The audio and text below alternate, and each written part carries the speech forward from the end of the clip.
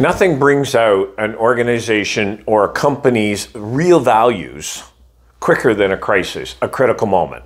And there's always two sets operating, the ones on the website and the ones that people actually operate by. A friend of mine, Greg, said there's a core piece here, and it's called the brand. Most people think of brand as external, those reputation pieces.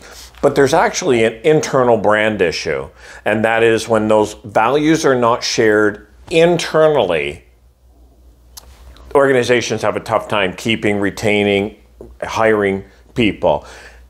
Check in before those critical moments, before those crises. What's going to leak out in hot water?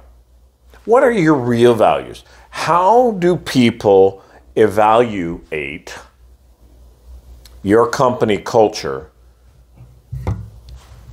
before it leaks out?